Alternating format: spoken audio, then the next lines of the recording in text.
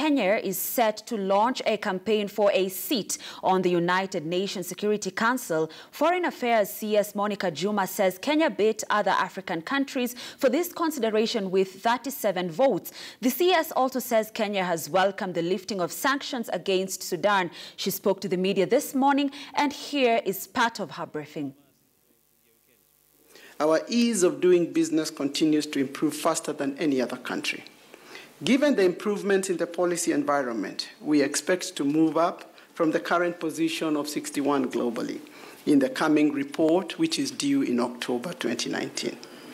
Only this morning, I was looking at the KPMG Change Readiness Index report for 2019, which shows that Kenya is now ranked at 59 of 140 countries globally in its readiness to prepare for and respond to major disruptions such as climate change, technology, and geopolitics.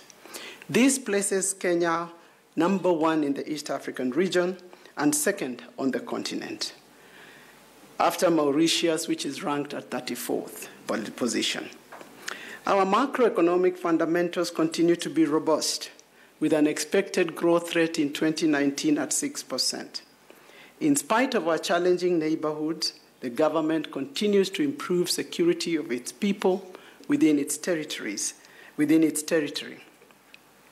Our investment in strategic sectors continues to give us a competitive edge. As a gateway to East, Central, Southern, and Horn of Africa, the investment in the Lapsset corridor is critical. The first 3 berths of the Lamu port are scheduled for completion